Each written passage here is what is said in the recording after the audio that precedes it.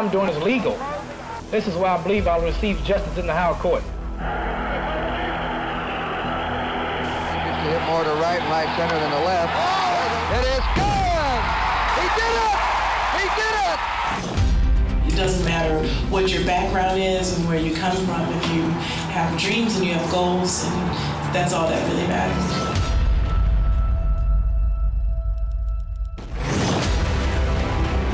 But there's only one Usain Bolt. I owe, a lot to Charlie. A freedom of expression that the entire world could see.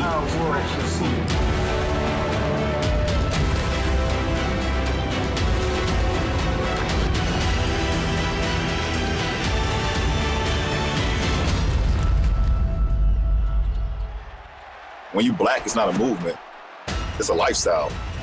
This is who we are.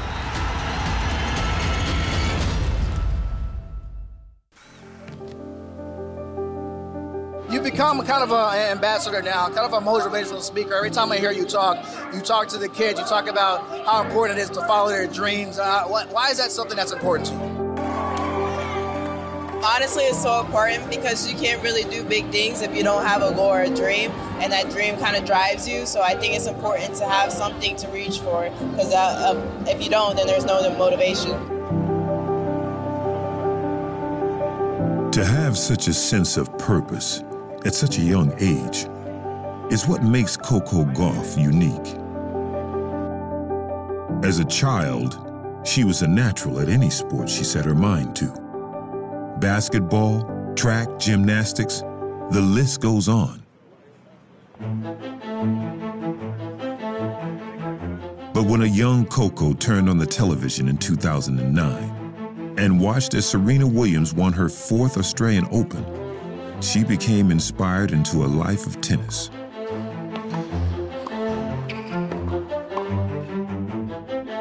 In her fledgling years, Gauff demonstrated the makings of hero Serena, aggressive, athletic, a true competitor.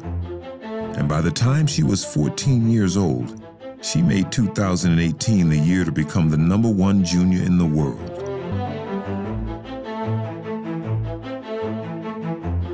The following year, while training in Florida, Gauff was granted a wild card to play at Wimbledon, just 5 days before the prestigious tournament began. The American seized the moment and quickly flew across the Atlantic to make her debut Grand Slam appearance.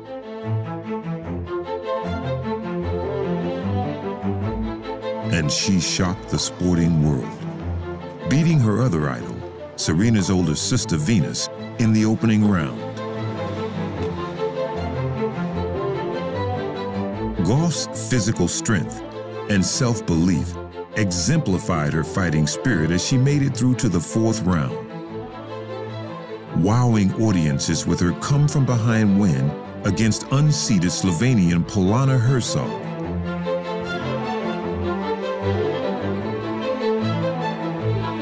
It's just so mature to have that ability to come back and just hold a nerve was just, she's #1 in the making, no question. A star was born, but so was an athlete prepared to use her newfound status for change within the black community.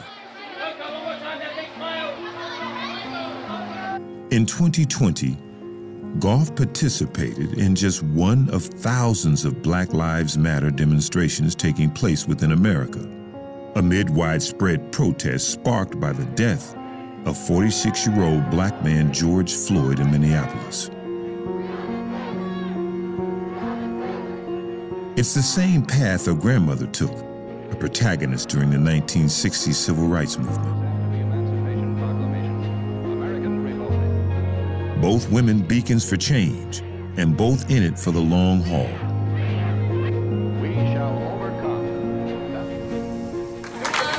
My name is Coco, and who just spoke was my grandma.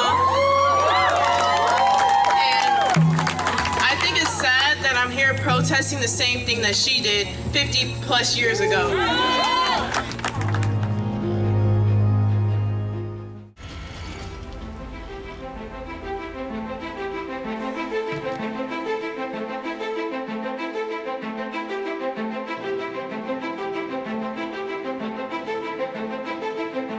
Coco Gauff was born into a sporting family. Her father and now tennis coach Cori played college basketball at Georgia State, and her mother, and now her home teacher Candy, was a college track and field athlete at Florida State University. Together, they've supported Coco through her tennis odyssey, and Candy wasn't surprised when she defeated Venus Williams at Wimbledon in 2019. Were you surprised she won? Actually, no. I'm very proud. As a mom, one of the things that you do, you put all your efforts into your children to make sure that they're successful, and to see the reaction and emotions on your child's face is great to see. And after bowing out in the round of 16 to Romanian Simona Halep, Gauff received a hero's welcome when she returned to her hometown in Delray Beach, Florida. Coco, this has been a magical ride for you the last couple months. Have you gotten a chance to sit down and take it all in? Yeah, this past week I've definitely been resting and practicing. The city of Delray has been so supportive of me, so I'm super honored that everyone came out here to support me. You got Palm Beach County listening to you right now. You've got other counties up north listening to you on the Treasure Coast. Look into that camera right there and tell them what Coco Gauff is all about next coming up. Coco Gauff is a fighter. She's strong, and she really likes to dream big, and she's living proof that anything is possible. Gauff wildcarded into the 2019 U.S. Open and continued her Grand Slam success, making it to the third round, only to be defeated by world #1 Naomi Osaka. Later that year, Gauff proved she knew how to win, securing her first WTA singles title at the 2019 Linz Open in Austria, still aged just 15. To conjure up such a win at such a young age was pure magic. And when Coco arrived in Melbourne for the Australian Open in 2020, it would be her first Grand Slam as a ranked player. I'm really excited. This is my first slam getting in main draw without a wild card in general, so I'm really excited for this week. And I haven't been back in Melbourne since I was 13, so I was really happy to come, and I enjoyed it here when I played junior, so I'm excited to be able to play on the big stage. Father Cori once told Coco she had the power to change the world with her tennis racket. And at Melbourne that year, prior to the Open, she demonstrated her benevolent side in Tennis Australia's Rally for Relief, a charity match staged to support people affected by devastating bushfires sweeping Australia.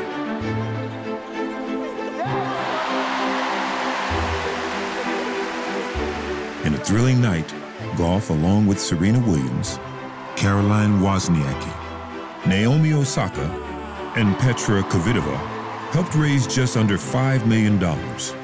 But there was still a Grand Slam to come. And as fate would have it, Gauff would be drawn to play Venus Williams in the Australian Open's very first round, with Gauff again beating Venus in straight sets, 7-6, 6-3. The win proved that Wimbledon the previous year was no stroke of luck. She has a personality of a champion, quite clearly. Is she ready? Yes, I think she's quite ready, so it can happen anytime. 2021 laid bare what an emerging talent Coco Gauff is. She made it to the fourth round of the Australian Open, falling to fifth seed Elina Svitolina, and then won her second WTA title at the Emilia-Romagna Open in Parma, Italy, to become the youngest American to rise into the top 25 in 23 years. And that will do it. All smiles. Coco Gauff, the champion in Parma. And how the young American... But it was in 2022, and her rise on the red clay of Roland Garros to reach the French Open final that truly announced Gauff, becoming the youngest woman to reach a Grand Slam final in 18 years and the first black woman to reach the ultimate round since Serena Williams at the 2019 U.S. Open. On January 30, 2009, Melbourne, Australia was 5 days into a sweltering heat wave, one of the worst in the country's history. Back home at the Gauff residence in chilly Atlanta, Georgia, a young Coco sat glued to her television watching Serena Williams burn up Rod Laver Arena to win the 10th Grand Slam of her career. I'm really just trying to enjoy the moment, and I feel really special that I was able. Coco's father, Cori, sat in amazement, telling Coco she just witnessed the GOAT, the greatest of all time, to which an impressionable Coco turned and responded, "I want to be the GOAT." It was a bold declaration, but Cori knew his daughter could achieve anything as long as she put her mind to it.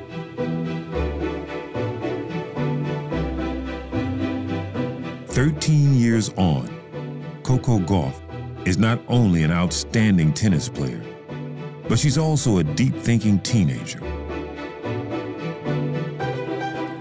After the tragic death of George Floyd in Minneapolis, the two-time WTA Tour winner used her platform, her profile, and that fighting spirit to bring attention to the Black Lives Matter movement. So I'm here to tell you guys this, that we must first love each other no matter what.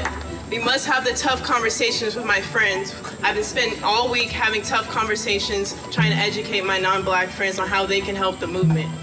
Second, we need to take action. And yes, we're all out here protesting, and I'm not of age to vote, but it's in your hands to vote for my future, for my brother's future, and for your future. So that's one way to make change. Third, you need to use your voice. No matter how big or small your platform is, you need to use your voice. I saw a Dr. King quote that said, "The silence of the good people is worse than the brutality of the bad people." So you need to not be silent, because if you are choosing silence, you are choosing the side of the oppressor. So I heard many things this past week, and one of the things I heard is, well, it's not my problem.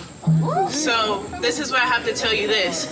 If you listen to black music, if you like black culture, if you have black friends, then this is your fight too.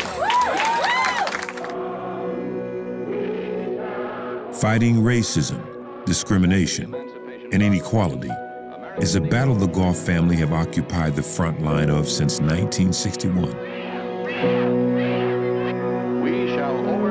In a time of segregation and prejudice, Coco's maternal grandmother was the very first black child to be integrated into Delray Beach's local high school.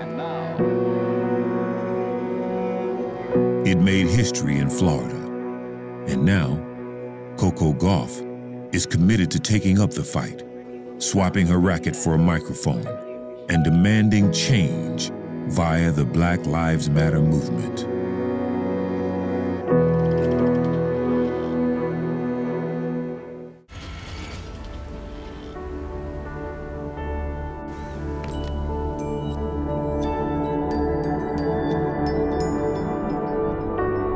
When Marvin Hagler stepped into a ring, he looked like one of the most formidable men on the planet. He embodied the very essence of what would eventually become his legal name, Marvelous. Dominating the storied middleweight division from 1980 to 1987 to be considered one of the greatest prize fighters in any division, in any era. As a child, he grew up fatherless in the principally black New Jersey borough of Newark until his tenement was burned down during the 1967 race riots.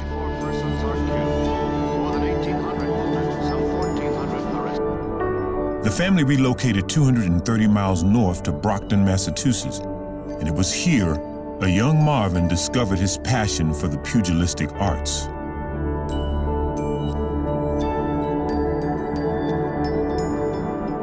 a natural right-hander, but with a southpaw stance. He became middleweight amateur champion and immediately skipped the Olympics in preference for a payday and prestige, going undefeated in his first 3 years as a professional.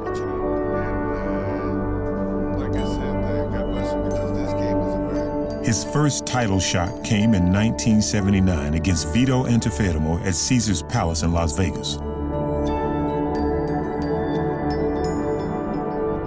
But it wasn't until he defeated Britain's Alan Minter in 1980 for the undisputed middleweight title that he first became a world champion.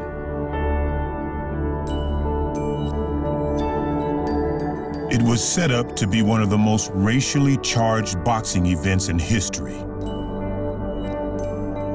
After it was reported, Minter had said pre-fight, "No black man is going to take my title." Naturally, Hagler was furious and entered the Wembley Arena in the best shape of his career, stopping the Brit by technical knockout in round 3, landing a series of brutal punches, putting deep cuts under each eye of the Englishman.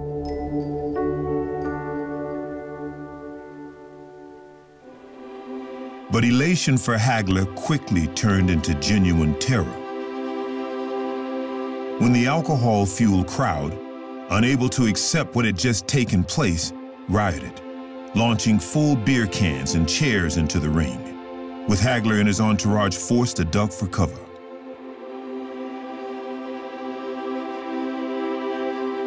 Going to the dressing room under police protection, they were swinging at us, going to the dressing room, and they were calling him all kinds of names regarding his color and foul language and throwing bottles. They hit me 3 times with bottles, and they bounced a couple off my brother, I think 2 or 3 times, but we were covering Marvin, and they were aiming at his head. They were saying, "Hit him, there he goes."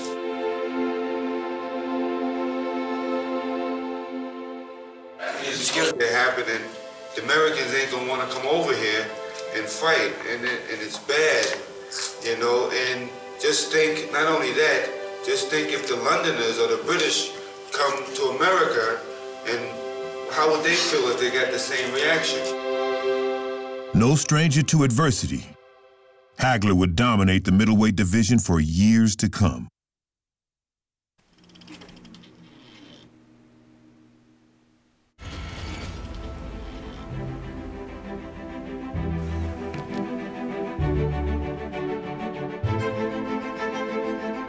Marvin Hagler held a devastating knockout punch and a chin as solid as concrete.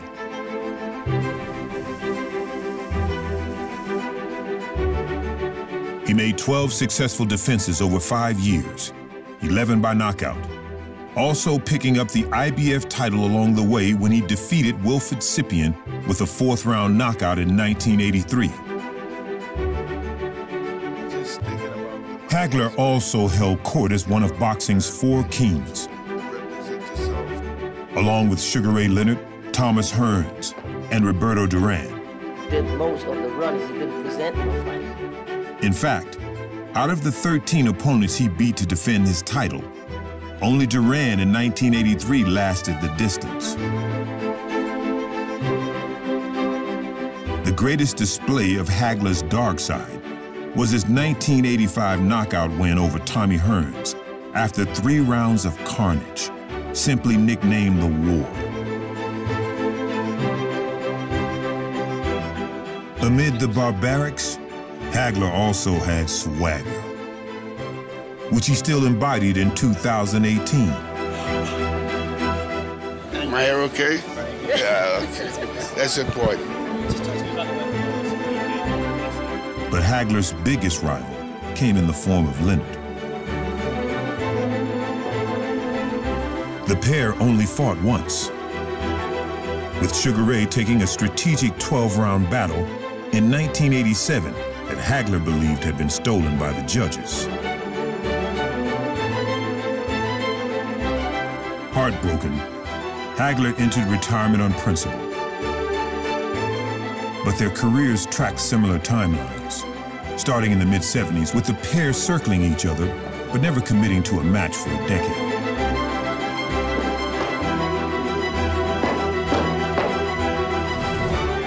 But for all his ferocity, there was a very different, yet equally marvelous side to Marvin.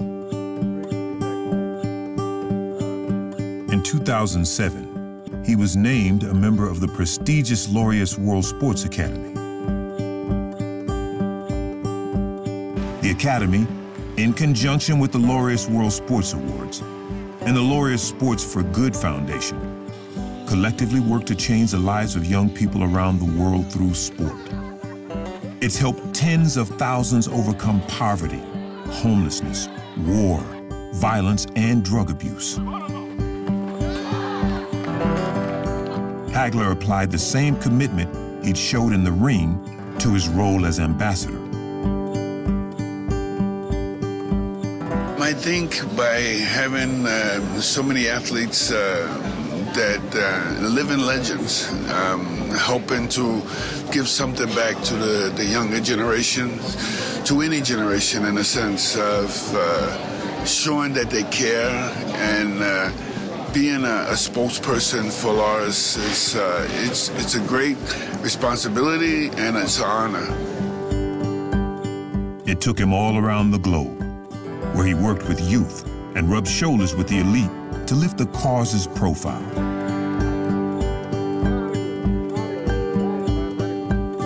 I fear his counterpunch. All right. I've been following Mr.